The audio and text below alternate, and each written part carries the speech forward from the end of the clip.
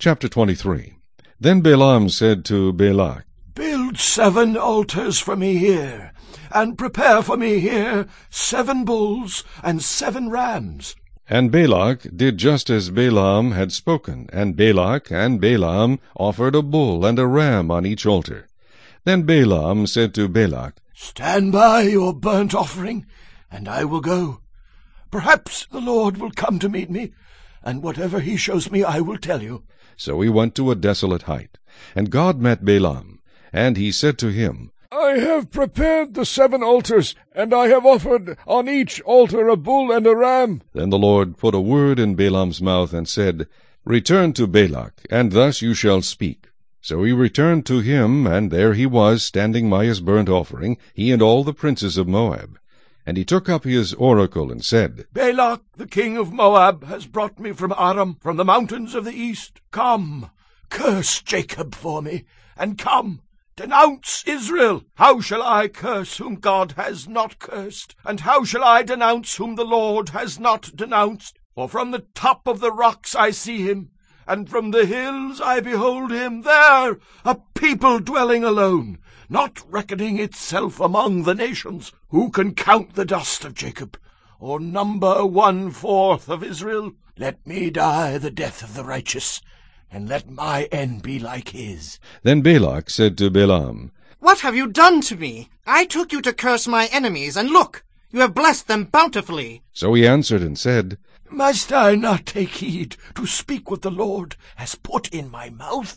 Then Balak said to him, Please come with me to another place from which you may see them. You shall see only the outer part of them, and shall not see them all. Curse them for me from there. So he brought him to the field of Zophim, to the top of Pisgah, and built 7 altars, and offered a bull and a ram on each altar. And he said to Balak, Stand here by your burnt offering, while I meet the Lord over there. Then the Lord met Balaam, and put a word in his mouth, and said, Go back to Balak, and thus you shall speak. So he came to him, and there he was, standing by his burnt offering, and the princes of Moab were with him. And Balak said to him, What has the Lord spoken? Then he took up his oracle, and said, Rise up, Balak, and hear.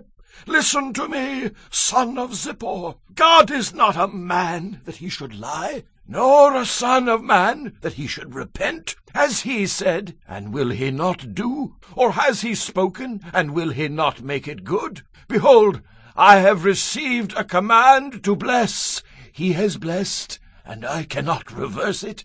He has not observed iniquity in Jacob, nor has he seen wickedness in Israel. The Lord his God is with him, and the shout of a king is among them. God brings them out of Egypt. He has strength like a wild ox. For there is no sorcery against Jacob, nor any divination against Israel. It now must be said of Jacob and of Israel, Oh, what God has done! Look! A people rises like a lioness, and lifts itself up like a lion. It shall not lie down until it devours the prey, and drinks the blood of the slain. Then Balak said to Balaam, Neither curse them at all, nor bless them at all. So Balaam answered and said to Balak, Did I not tell you, saying, All that the Lord speaks, that I must do? Then Balak said to Balaam, Please come. I will take you to another place. Perhaps it will please God that you may curse them for me from there. So Balak took Balaam to the top of Peor, that overlooks the wasteland. Then Balaam said to Balak, Build for me here 7 altars, and prepare for me here 7 bulls and 7 rams.